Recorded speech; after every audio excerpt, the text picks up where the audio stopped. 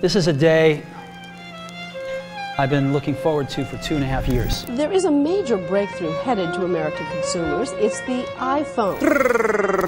Stop like that. It's just so cool.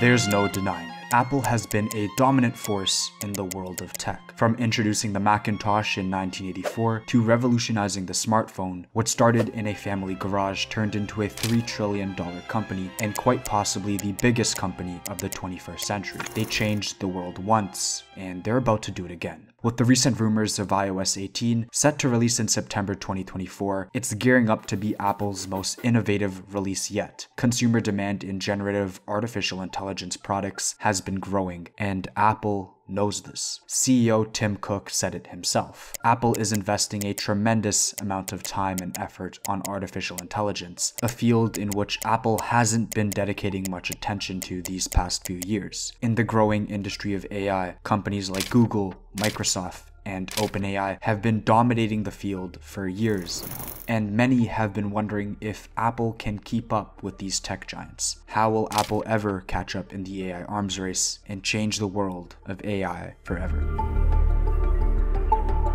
With Siri. Okay, we all know Siri isn't the smartest. Sure, it can help you perform everyday tasks like sending a text message while you're driving or skipping that song when you're in the shower, but competing with ChatGPT or Google Gemini, that's a little out of Siri's pay grade. It's undeniable. Siri had a massive impact on today's technology. It started as a research project at Stanford University in 2003. The goal of the project was to create a virtual personal assistant that could perform tasks using natural language processing and machine learning. When it was launched on the iPhone 4S in 2011, it was a huge success. It was marketed as ChatGPT before ChatGPT, your personal AI assistant that could help you make calls or book restaurant reservations, with the ability to learn about the user's interests and adapt to them over time. Siri paved the way for personal voice assistants, something that we've become so accustomed to in this day and age. And not only this, but Siri's natural language processing and machine learning helped influence today's AI. The introduction of Siri in 2011 was a milestone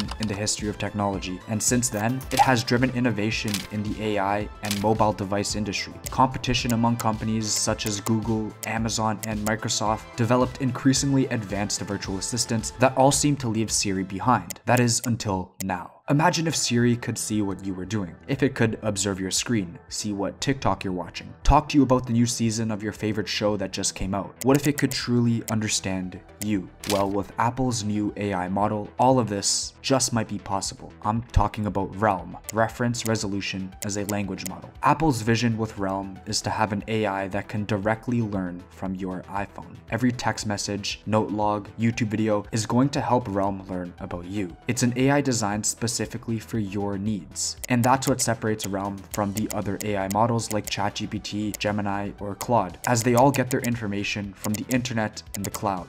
Realm gets their information from you. But how does that actually work? The key term here is reference resolution. In simple terms, it's about teaching Siri to connect the dots within your conversations, across your various apps, and even between what it hears and sees on your device. Essentially, Realm can convert conversational, on-screen, and background processes into text format that can be processed by a large language model, leveraging their semantic understanding capabilities. It uses pre-trained models like VIT to convert visual information into a format that LLM can process. It also uses vision language connectors, which is the mechanism for merging information from the LLM and the processed image data. For example, asking Siri, find me a recipe for a pizza based on what's in my fridge, but no pepperoni. I hate those, is going to tell Realm that you don't like pepperoni and it won't include them in your future recipes. Or scrolling through your camera roll and favoriting specifically sunset pictures will tell Realm that you really like sunsets. It can even hear music or conversations occurring in the background. Siri, play that song that was playing at the supermarket earlier, and Siri will play that song. This resolving references from background audio is something current AI assistants aren't capable of doing. The Realm paper also hints at the potential for AI models to understand and process not just what is on your screen, but even real-world objects and environments. Technology like this could be at the forefront of AGI. Of course, this level of device awareness brings up a whole host of questions about privacy and how much access we truly want to give our gadgets. Would we we really want an AI to know every little detail about our life? Apple's challenge opens up philosophical questions. What is that sweet spot of personalization that we can give AI in order for them to perform well, but without feeling an invasion of privacy? Apple has always positioned themselves as a privacy-focused tech company, and they don't plan on changing that with the release of Realm. Instead of sending everything to some massive data center, the goal of projects like Realm is to have your iPhone get smarter using your own data. Your data isn't going to Apple, it's going to Realm.